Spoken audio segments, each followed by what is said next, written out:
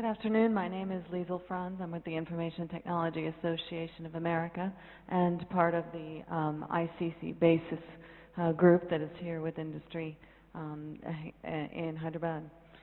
I want to make a couple of observations and just a couple quick comments, as briefly as I can.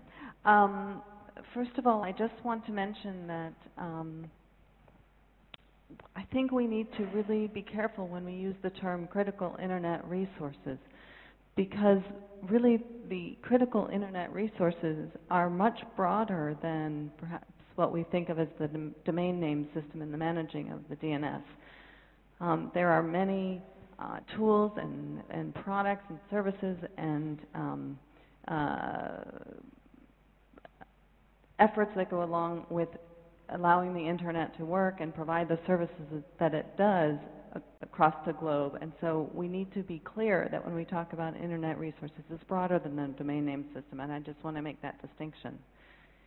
The second thing is that I think we also need to be clear that when we talk about ICANN as either managing the internet, or perhaps it's more correct to say that it facilitates the operation of the internet by the job that it does in the domain name system. Finally, Chris, you asked us in industry, to answer a question about what we thought enhanced cooperation was. In full disclosure, I was not in the Tunis process, so I'm much newer to the process than some of you. But from industry's perspective, I think, first of all, perhaps want to add the word industry to the enhanced cooperation that was mentioned earlier between government and civil society, and make sure that industry is part of that discussion as well.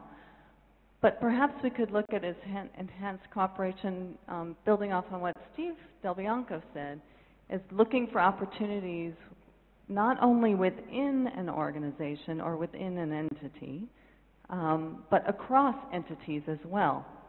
Bringing in all the groups that have done good work on internet issues, or the issues that IGF is undertaking, such as areas where we can, other organizations or other entities that are dealing with the themes that we discuss here, for example, cybersecurity.